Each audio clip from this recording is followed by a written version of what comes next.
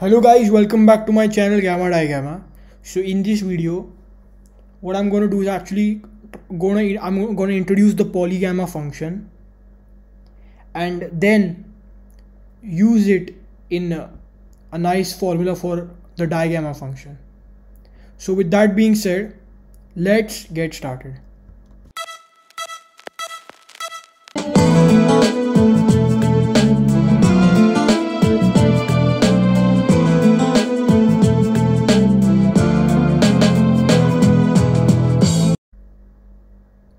Okay, so the Polygamma function, and I'm going to define it now.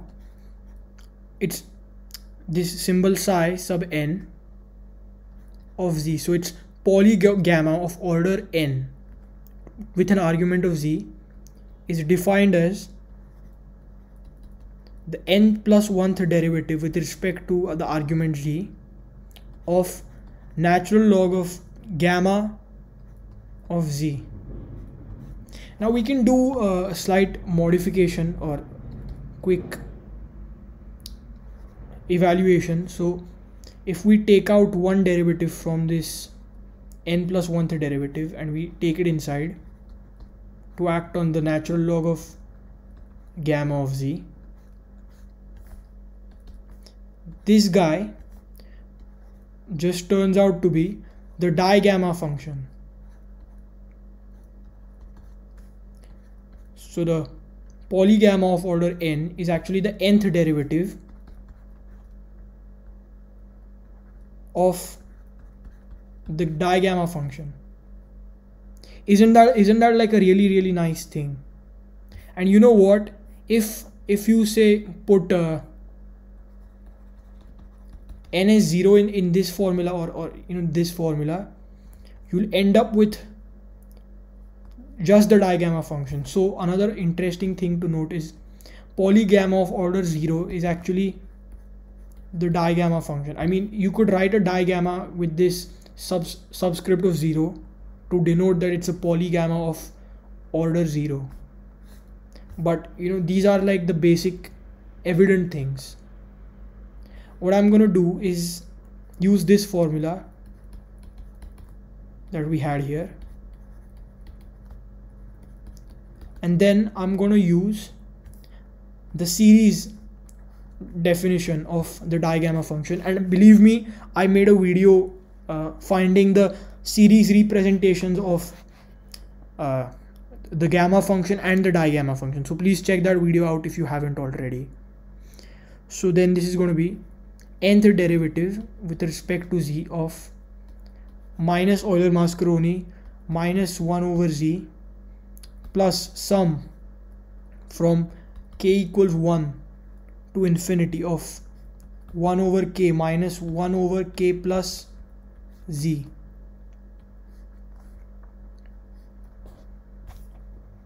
This guy inside is the series representation of Digamma. Now what I'm going to do is this Euler Mascheroni is a constant. Differentiating a constant even once will give 0, n times will definitely be 0, so this guy will go to 0. And then this guy negative 1 over z, if you differentiate this guy once,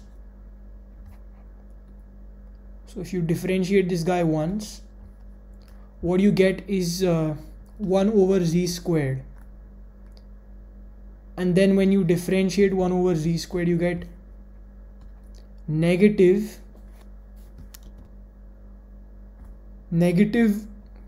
2 divided by z cubed, and then again following this pattern we'll have 2 times 3 over z to the 4. So if you notice the general pattern that's going on here, or you can just use the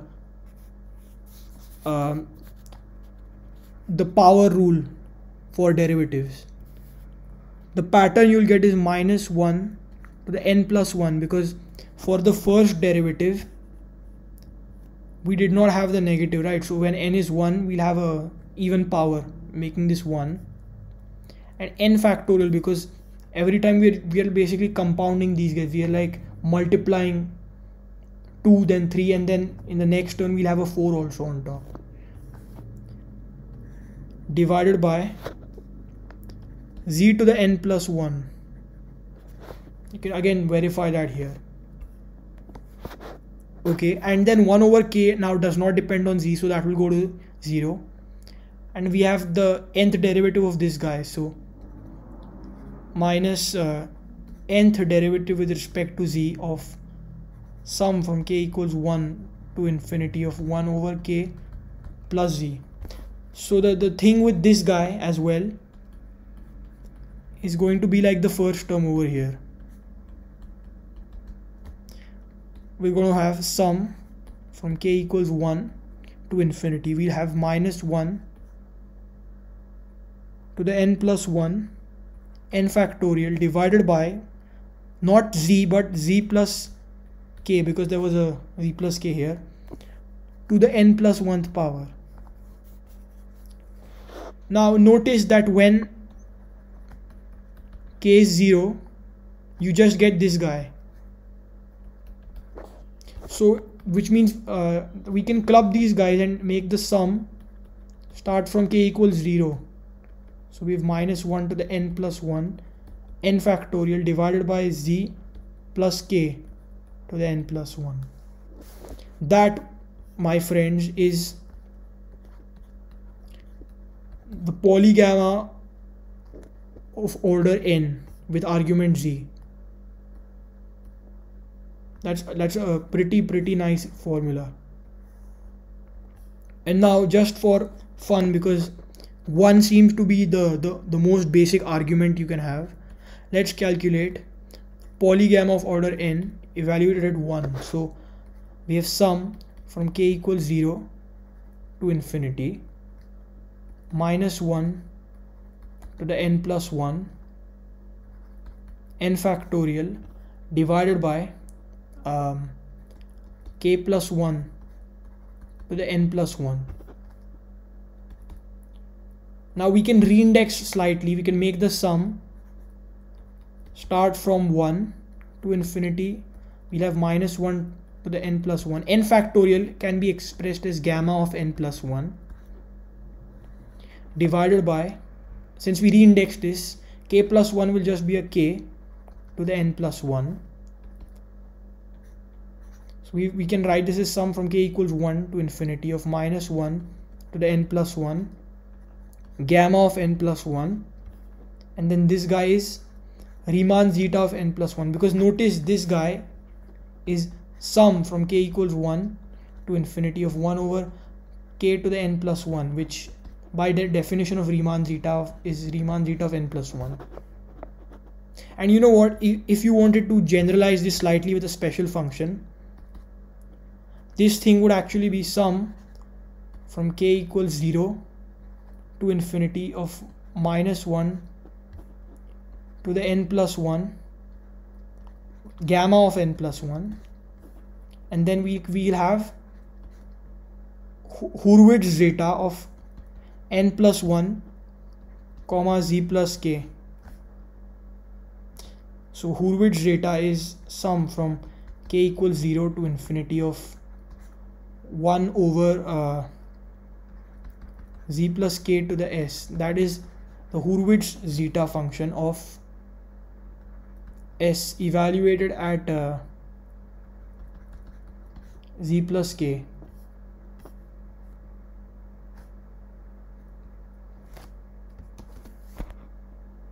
You know what, I'll actually want to make a slight correction here. Hurwitz zeta is actually defined as, well, this guy, sum from k equals 0 to infinity of 1 over z plus k to the s, is Hurwitz zeta of s, comma this argument that's, you know, different from the variable of summation, so z.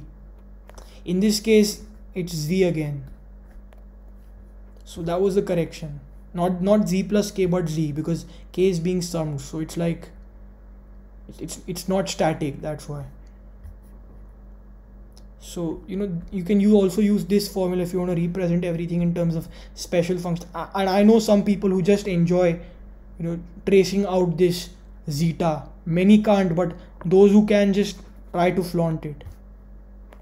Okay, so now with having obtained a nice expression for this is the polygamma of order n evaluated at 1.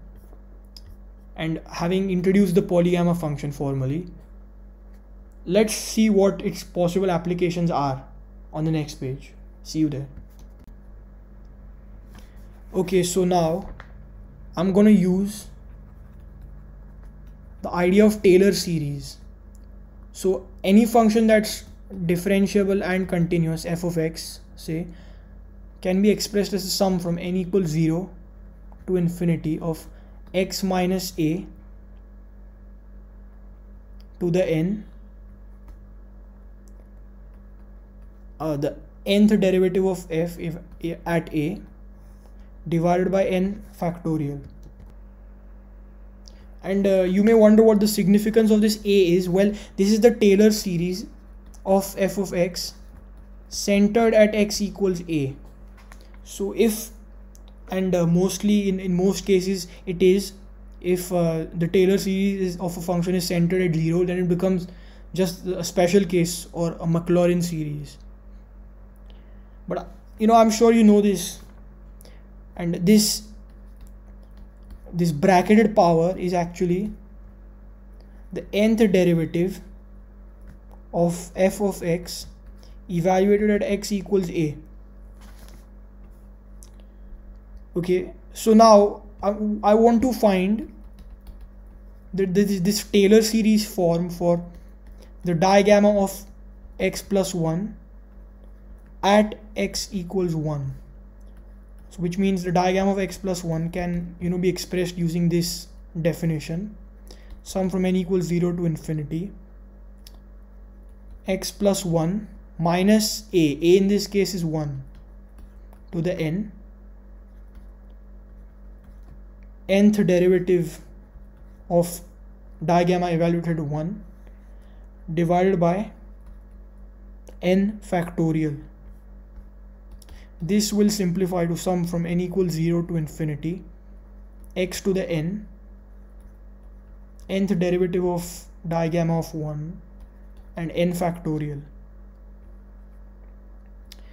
Okay, what we can do at this point is write out the first term. So when n equals 0, x to the 0 is 1, 0 factorial is 1. So we'll have the 0th derivative of the digamma, which is the digamma itself at 1, plus the remaining sum from n equals 1 to infinity x to the nth derivative of digamma divided by n factorial. Now the digamma of 1, and I've made a video on this, is negative Euler Mascheroni constant. Keep everything else the same. And now the nth derivative of the digamma function, which we defined just few moments ago to be the Polygamma function. So this will be minus Euler Mascheroni plus sum from n equals 1 to infinity x to the n, Polygamma of order n evaluated at 1 divided by n factorial. And humor me, but we've just found a series representation of the Polygamma of order n at 1. So that will now just be x to the n minus 1 to the n plus 1 gamma of n plus 1 Riemann zeta of n plus 1 divided by n factorial. And one interesting thing is you can write the n factorial in the denominator in a very, very special form. You can write it in terms of a gamma function, so the gamma of n plus 1. Lo and behold, the gammas cancel out. We are just left with negative Euler Mascheroni plus sum from n equals 1 to infinity x to the n minus 1 to the n plus 1 times Riemann zeta of n plus 1. And that precisely, my friends, is the Taylor series for digamma of x plus 1 at x equals 1.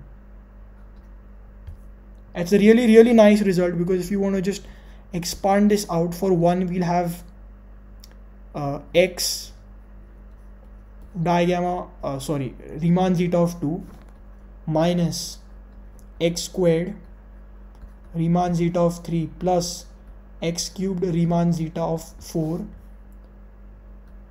and this process is going on till infinity. So it's like the Riemann zetas are also changing values. So it's like a summed zeta function that's basically going on here.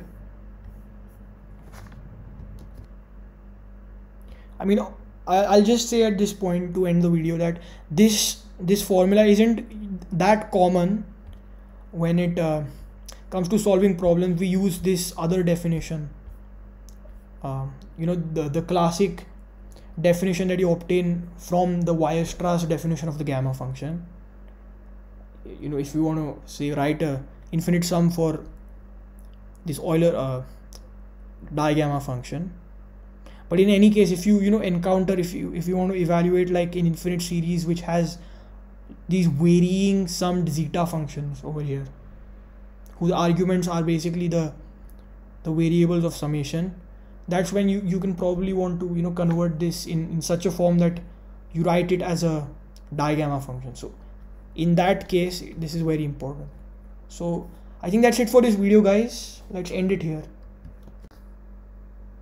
So before going, please don't forget to like, share and subscribe to my channel, guys. Recommend me to your friends. Spread the word of Gamma Digamma in the math community. And in the meantime, stay home, stay safe, keep doing math. Stay tuned for more content on this channel. There's going to be great stuff.